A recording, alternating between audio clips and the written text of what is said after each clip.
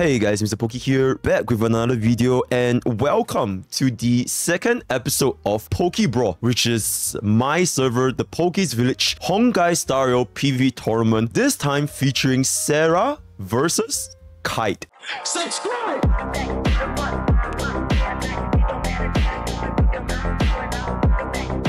As you guys would have seen from my previous video, we had the Aventurine versus Kaede duo, and the difference between my PvP against the other PvP format is that you only have one try, right? There's no resets, right? There's no such thing as strategizing. The moment you do your bend and picks, give your team some relics, and then you have to go, right? There's absolutely no resets. I've seen that from the previous video. It has been doing pretty well, right? So hope to see even more of this in the future. If you guys would like to engage in this kind of content, feel free to hop on to my Discord at discord.gg/Pokke's where we are showing quite a big amount of interest in honkaistarrail PvP ever since the beginning of Pokke's Brawl. So now this is going to be episode 2, and jumping straight into our draft right here, you can see we do have the bend and pick here. Serra is going to go ahead with the Tingyun Doctor Ratio, Luocha Sparkle, Argenti GEPARD, March 7th, and Topaz up against Kaede's Ranmei Huehue, Silver Wolf Pella,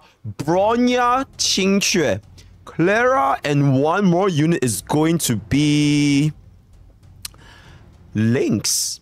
So we have a very interesting battle from a Doctor Ratio and Topaz, I believe, with a Argenti as another DPS up against the Clara hyper carry as well as the Qingque hyper carry. Let's see what's the performance gonna be. This is gonna be a full battle instead of the previous battle where we only showed one side of Memory of Chaos 12, right? Alright, chat, without further ado, let's just get into it because this is gonna be the full match, right? This is gonna be the full match. And our very first is going to be Serra featuring her build. That's gonna be a Luocha Sparkle, Doctor Ratio, and Topaz on the side one. You can see very relatable Eidolons. E1 S1 Topaz with an E1 S1 Argenti. March running the day 1, GEPARD rocking the Fusion Light Cone, and Tingyun rocking the E6 featuring an S5 dance. And for our very first half, Serra is gonna go ahead straight into battle. So now we can go ahead and see Doctor Ratio going up against the dinosaur, dealing absolutely 0 damage, 6,000 damage on a single skill because the dinosaur takes ridiculously little. There's no damage.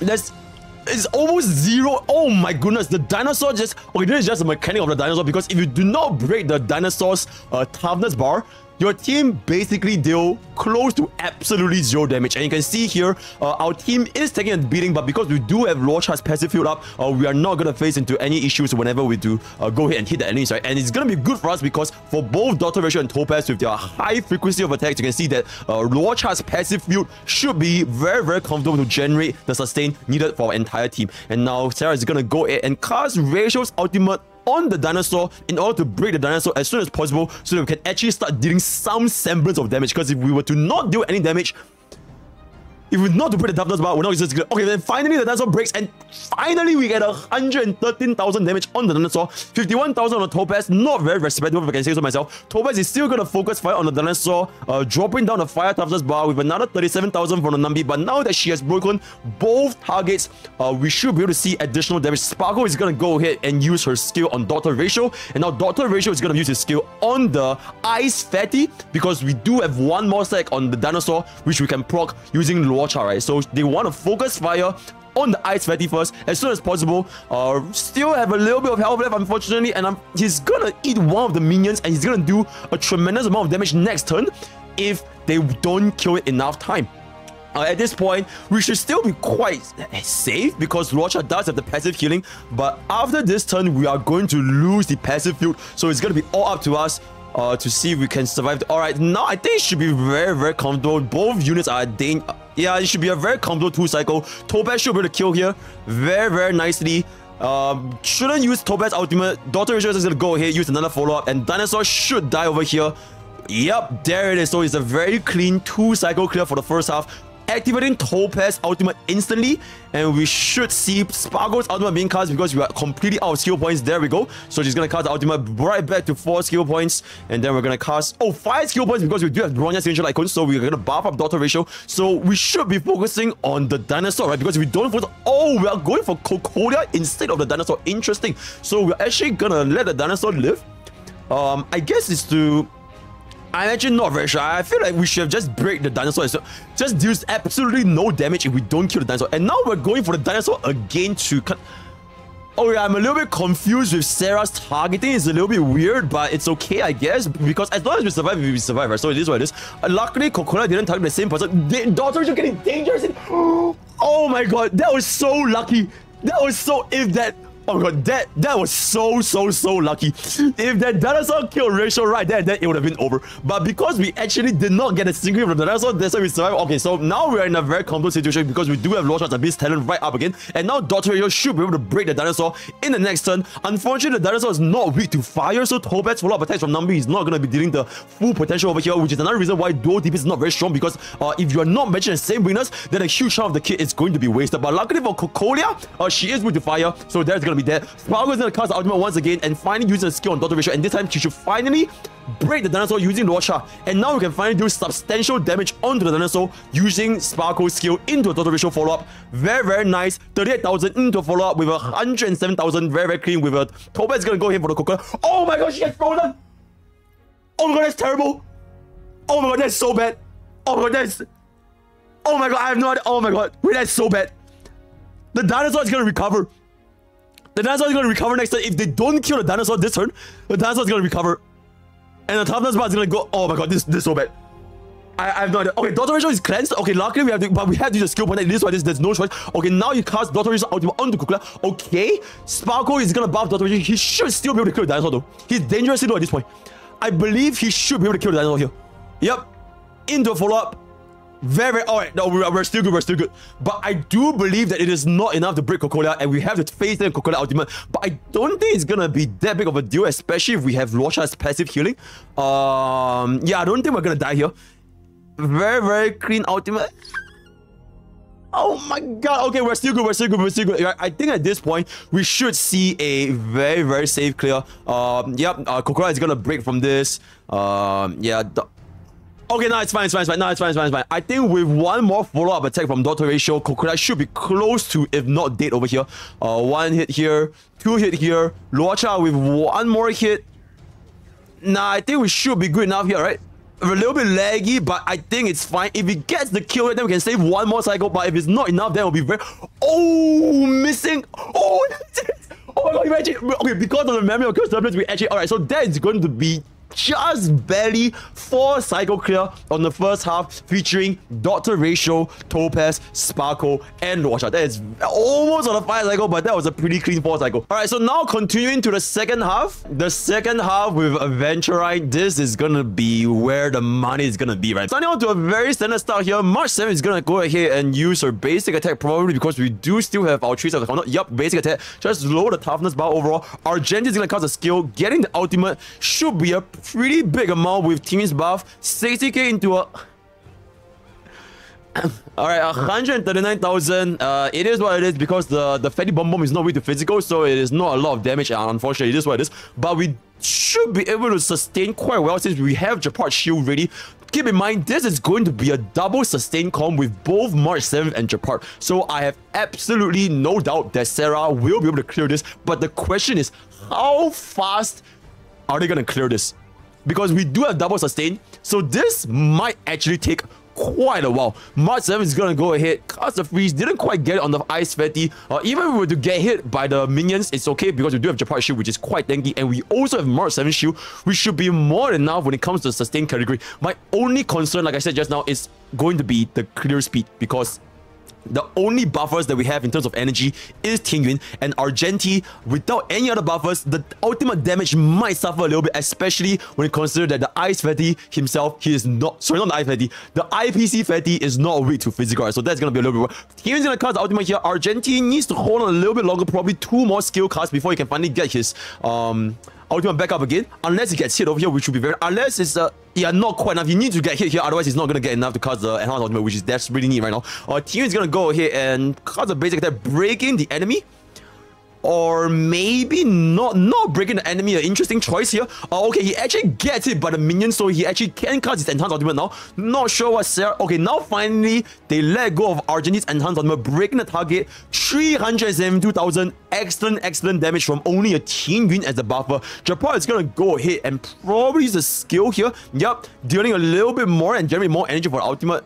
Both targets should be close to dead. Taking one hit from the Ascender one because we do have quite a little bit of shield. We don't really want to waste GEPARD's shield. So GEPARD is only going to cast the skill after getting hit, which will maximize the skill's effective coverage, right? So March 7 is going to go ahead and cast the ultimate. Freezing, not quite freezing. It is what it is, but it doesn't really matter because the guy should be dead by now. The Ascender one more skill for Argentine should be the kill. Yep, there it is. And now it is all left to the IPC Fatty. Now this is going to be a little bit problematic because this dude does not have physical weakness. So how is Serra going to deal with it? Using the basic Argentine out instead. That is a very interesting choice because it did pretty much zero damage. Absolutely served zero purpose over there.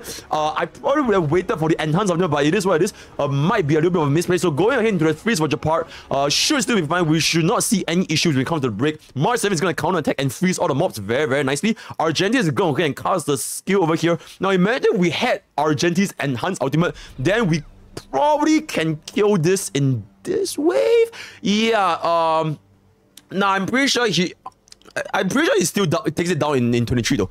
I don't think it's gonna be quite far off, right? Let's see. Okay, yeah, he definitely dies here. So one more and Argentine's ultimate should be enough to clear this. One didn't really quite get the freeze, but it should still be fine. Team Green getting dangerously low on like 50% HP, but it's fine because March 7 is E6. So a shield from March 7 should still slowly heal Team Green back up to full. Argentine, one more enhanced ultimate for Argentine, which is never going to get killed. So he's going to cast a skill here into an enhanced ultimate. Hitting all targets, getting a lot of energy back, and that is gonna clean up this phase at 23 cycles, going to Argentine with roughly 6 cycles on the clock, right? March 7 is gonna cast a freeze here, gets the freeze, Argentine casts a skill. At this point, I'm not gonna lie, it's gonna get a little bit boring, guys, because it's a double sustain. It's basically like if you guys play Pokemon, it's like the toxic store meta, right? If you guys play Toxapex, Trick War, all the time, it's just stalling out, slowly clean the opponent. And the question is, how long is this going to take to actually get the clear? Editor, throw in the ad break. Use code Pokke for 10% off. Use code Pokke for 10% off. You can get it for 10% off for gamer subs. And you can get it for 10% off like your official whole merch for Honkai shop. You can join Discord at discord.g/Pokke, which you can enjoy discount HSRPB content. Check out my stream at discord.g. Check out my stream at twitch.tv/MrPokke as well. YouTube.com/MrPokke. I'm streaming every single day. Argentine banner is coming out tomorrow, so Aventurine's banner is coming out tomorrow. We are banning double sustain. We are banning March 7 GEPARD. This is too boring, right? This is way too boring to pick us. But now we're gonna go into the final phase. We are currently at 9 cycles into the battle. I would be very surprised if we are going to see a 10 cycle clear from Serra. But let's see what happens over here. Casting a skill from Team Green, using a March 7. Yep, that's still pretty clean. GEPARD is going to go ahead, use a skill. Didn't really quite get the freeze, but it should be enough. March 7, casting the ultimate over here. Not waiting for his dice roll. Very interesting choice. I probably would have waited for March 7's ultimate with the dice rolls to get the full points, but now that we didn't wait, then it is what it is. Definitely gonna get hit over there. Argentine, one hit, should be able to get all the dices. Excellent. March 7 casting a shield onto Team in case she dies. GEPARD definitely gonna lose the bet over here as well. Yep, 2 out of 9, it is what it is. One bomb, and then now they are going to... All 3 of them are gonna get hit, but we should be enough to sustain, right? Because... Oh my god, Team Green! Oh my god! Oh my god, Team Green! Is she dead? Oh! The dance! The dance actually clutched and brought up March 7th and GEPARD. That is just absolutely ridiculous. Okay, the dance actually clutched it out, because without the dance, I'm pretty damn sure Team would have passed away right there and then. Serra once again decided to not go for the enhanced ultimate. At this point, Team shouldn't face any issue. Probably would have used GEPARD's ultimate myself personally, but you know, it is what it is. Doesn't really matter that much because when it comes to sustain, Serra should not face any issues. So now we're gonna go back to the grind again. Using a freeze to interject between the Gambler is a pretty good play over there. It's a little bit of well sustained, except we can do with March 7's ultimate as well. Insane. So once again, casting into the Gamble phase, March 7 is just gonna shield team you again and again. GEPARD probably just gonna basic attack because we don't really need it. What the f— Nah, that's bullshit. That's bullshit. Nah, that's ridiculous. That's absolutely ridiculous. Nah. Oh my god, RJD.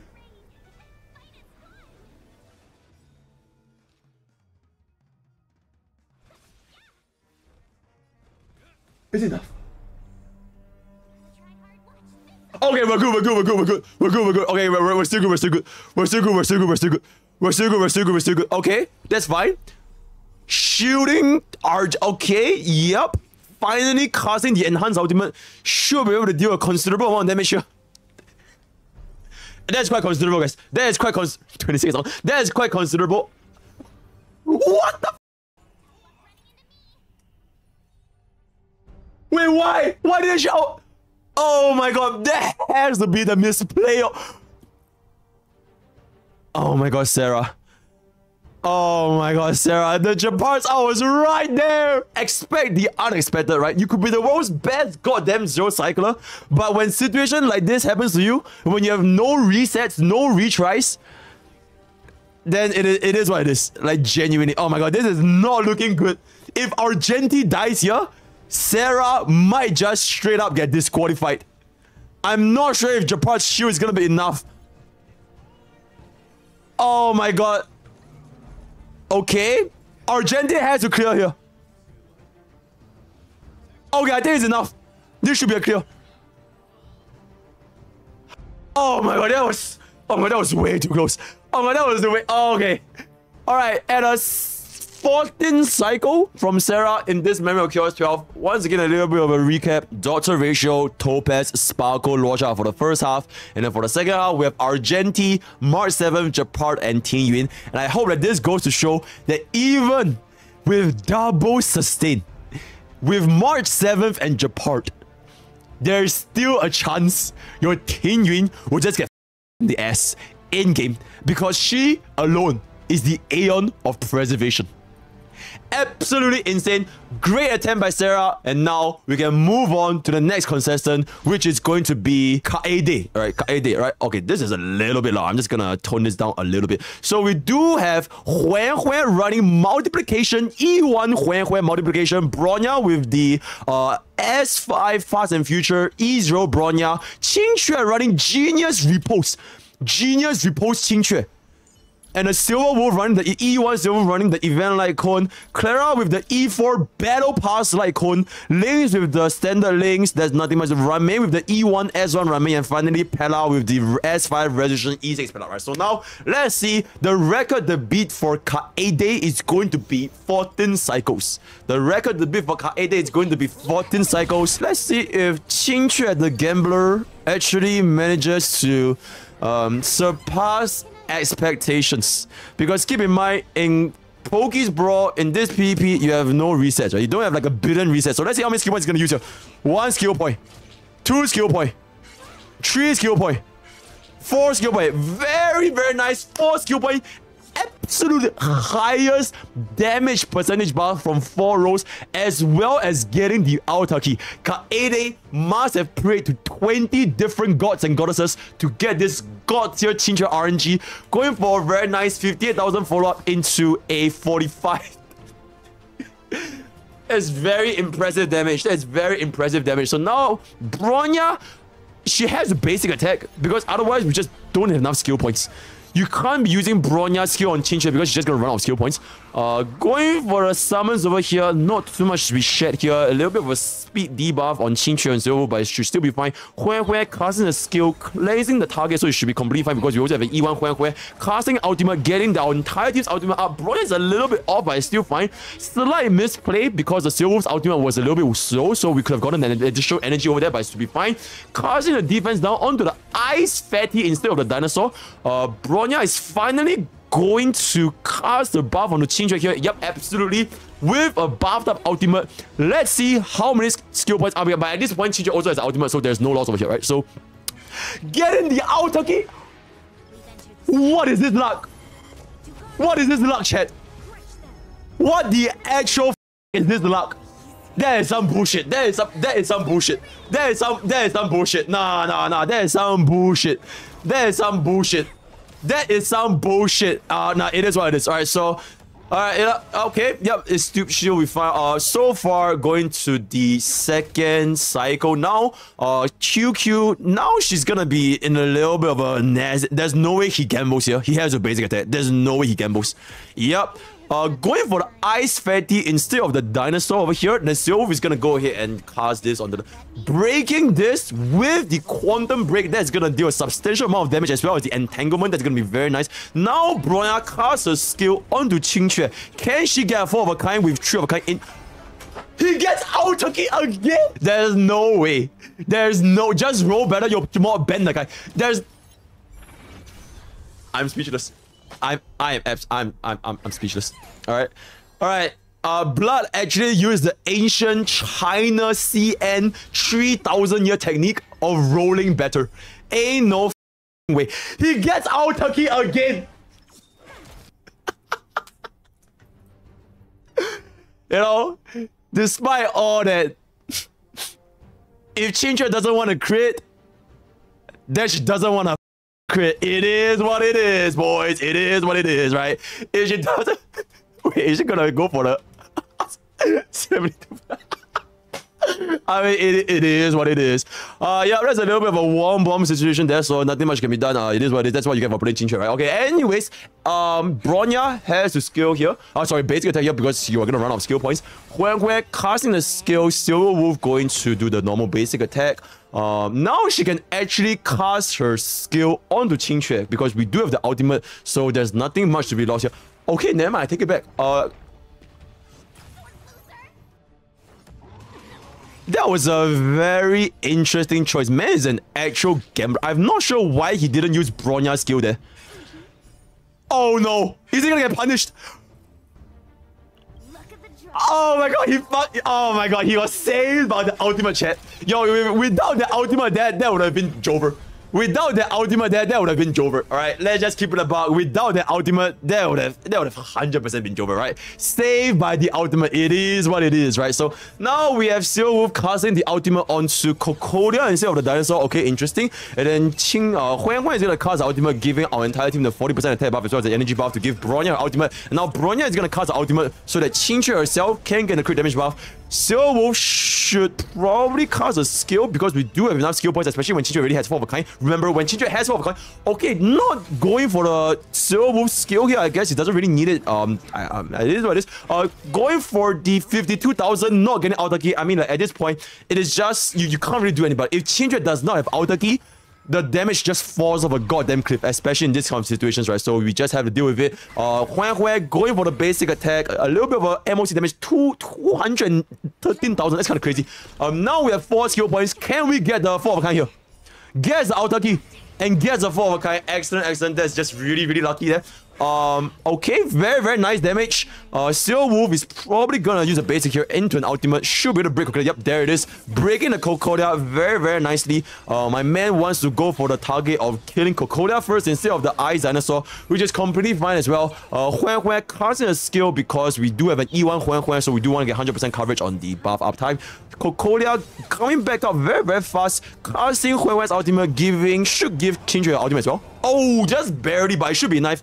Because if our Qingque casts a skill, she can still get a little bit of energy, so hopefully that's enough. Silver Wolf continuously using her basic attack. Can you get the ultimate here? Can you get the ultimate here? Not going for the ultimate. Okay, now she gets the ultimate, so Bronya is gonna cast the ultimate and then use a skill onto Qingque. Imagine if we get 4 of a kind here, that's completely wasted. Please don't get 4 of a kind. Please don't get 4 of a kind.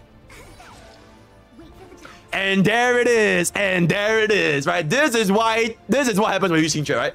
Even when you give her 4 skill points, if she gets 4 of a kind early, then you can't really do anything about it. And there it is. Now she's not gonna have autarky, and it's just gonna be a very normal 48,000. It's just... Yep, Pride Wing, please move down to C tier. Thank you very much. Okay, but anyways, yeah, now Huehue is gonna cost a skill again because Xingyu is dangerously low. Silwu is going to use her ultimate on the Cocolia, I believe, because at this point, you might as well just kill Cocolia as soon as possible, because Cocolia is almost close to death. So, going for the freeze for Silwu, but it's completely fine because we do have Huehue's cleanse. So, no issues whatsoever. We should be able to break Cocolia here if we... I probably would have personally used Silwu's ultimate there, because imagine if we do not get 4 of a kind here.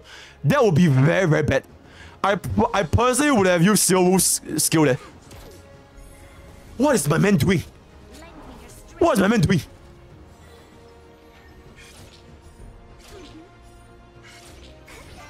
Oh my god, my man is a filthy... You know what? Nah.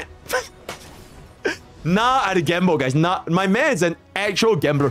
Personally, I would have definitely not tried to risk it there. Just skill with Silverwolf into an ultimate. We have guaranteed Cocolia's kill. It is what it is. And now we cast Silverwolf's ultimate onto Cocolia. I mean, no difference, but it's very, very wasted because that ultimate could have won to the dinosaur instead. Let's just see how many...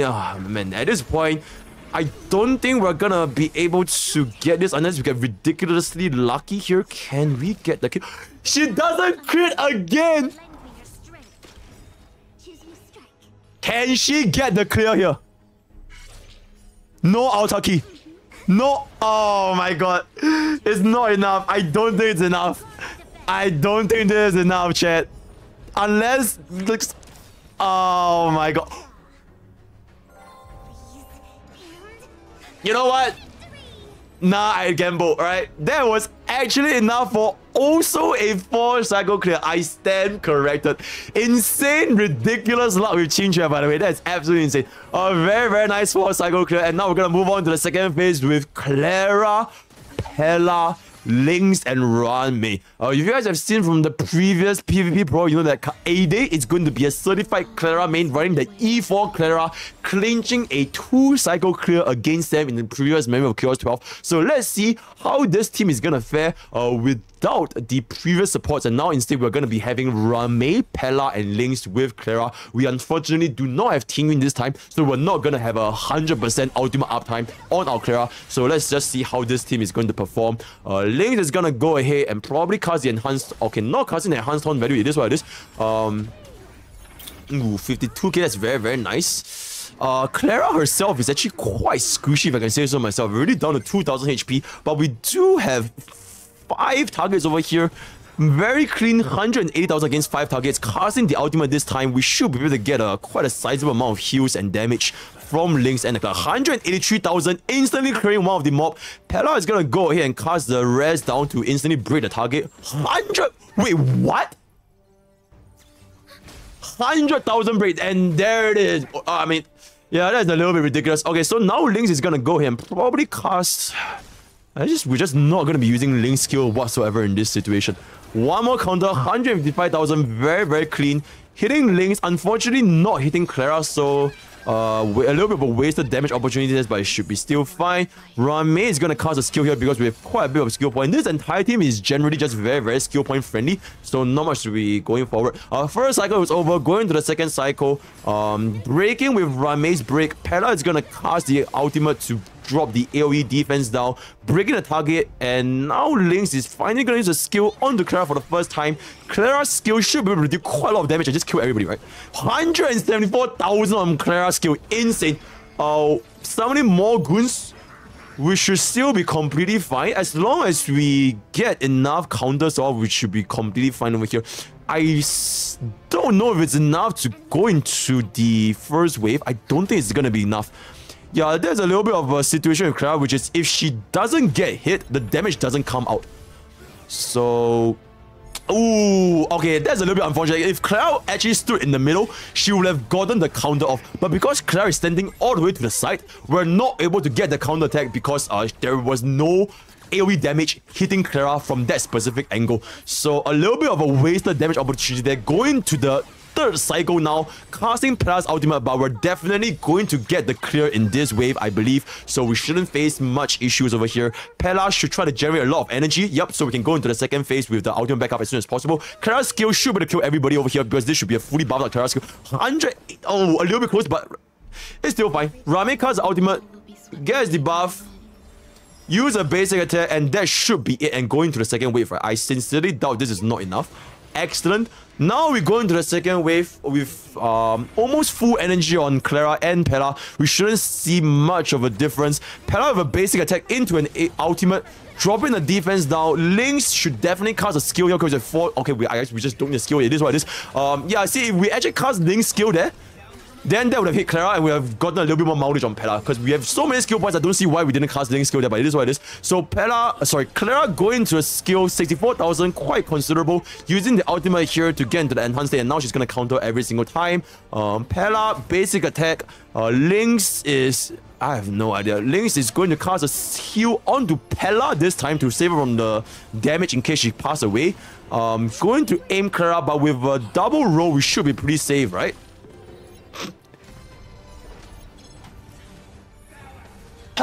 Alright, I take it back. I mean, like, sometimes in life, you know, you just gotta roll better, right? I mean, that's what you get from rolling so well with Team Chat, that you just kinda...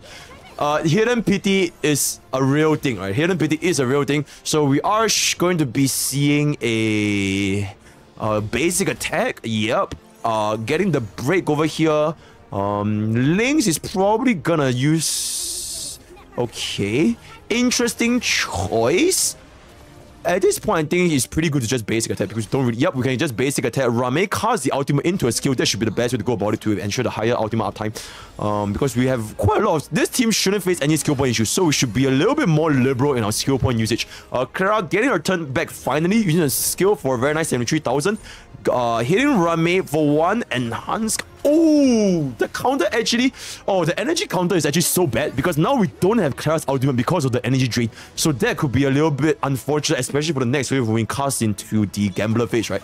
Hitting Rame instead of Pella. Dude, deadass, this entire battle, I think Kaede only casted the taunt value on the Pella like once.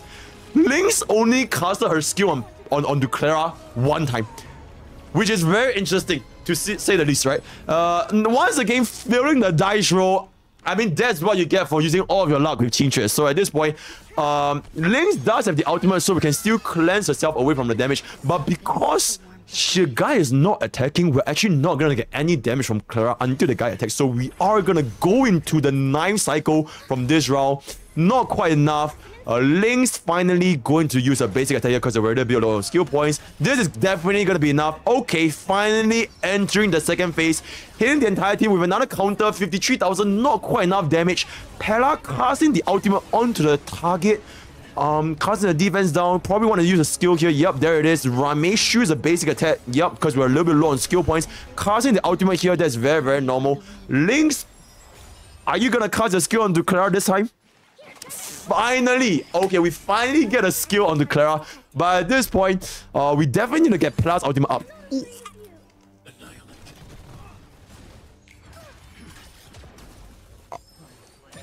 Oh my god, we didn't get Clara.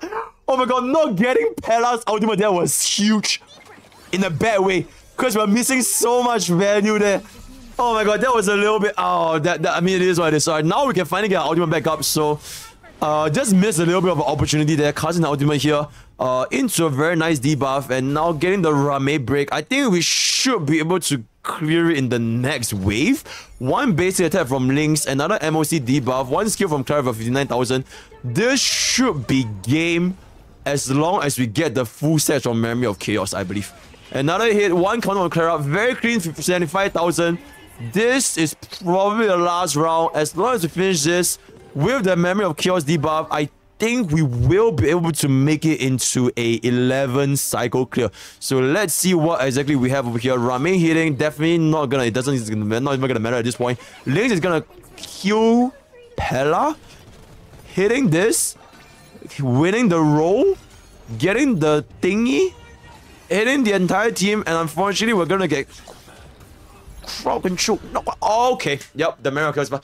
Alright, so that is going to be a 11 cycle clear from Kaede, and with that, we have come to the end of our second ever Village Brawl, Pokke Brawl 2. Name is still pending. I think I'm going to go with Pokke Brawl, right? So, very good effort from Kaede, very good effort from Serra. Once again, showing that sometimes, even in a situation where there are no resets, you just gotta f it and find out, right? You gotta ball, you gotta gamble, because a lot of things could have happened and you would have never known until you try, right? So with that, we've come to the end of the episode 2 of Pokke's Brawl. If you guys want to engage in this kind of content, feel free to join my Discord, discord.gg/Pokke's Village, very active community to Honkai on a daily basis, as well as to play the Honkai PvP in the village with all of the villagers. Open to everyone, open to anybody as long as you follow the rules, right? If you want to engage in any streams, that's twitch.tv/MrPokke or youtube.com/MrPokke. I will stream every single day. Show you about that on Discord. So that's all I have for today. All the best for Aventurine and Pools, and I'll see you guys next time. Take care.